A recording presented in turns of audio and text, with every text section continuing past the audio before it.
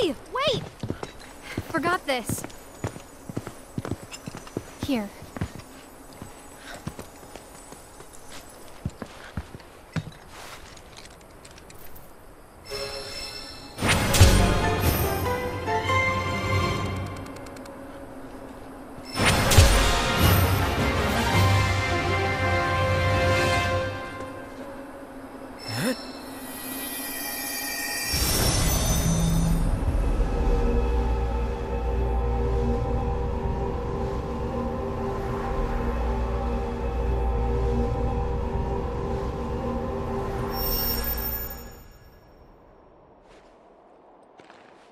Here we go again.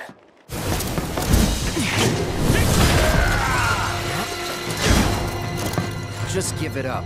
The proto-relic's staying with me. Ha! Silence!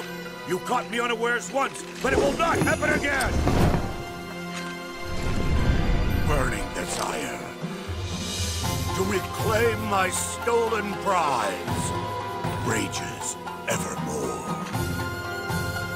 That which you have taken shall be returned!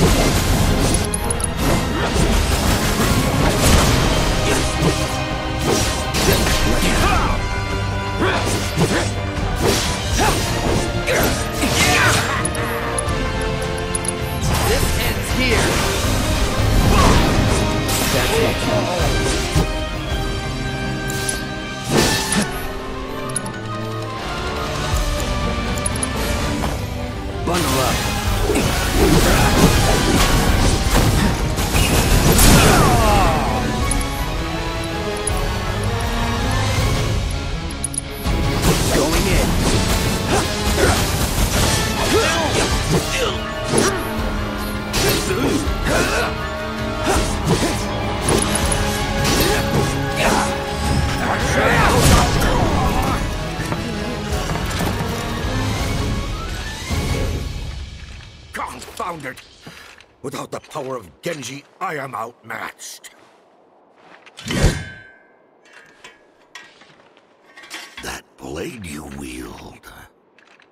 Oh, the mere sight of it has kindled in me a covetous desire. Could it be that hunger for weapons brought me hither? Wherefore does the memory elude me? Return what you have stolen! My Genji! Give it back!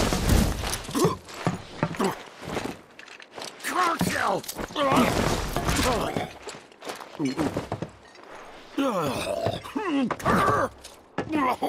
Stand and deliver! Halt, I say. Let it go. Not until you return what is mine. Only then shall I rest. Only then shall you know peace, but not until that day.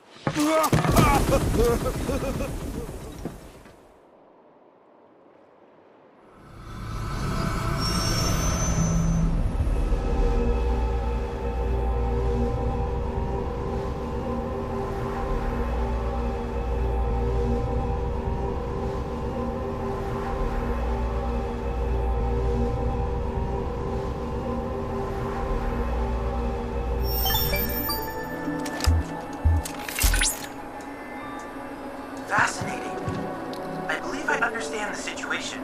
All this time, he was seeking the proto-relics in order to restore his lost memories and make himself whole. Guess so.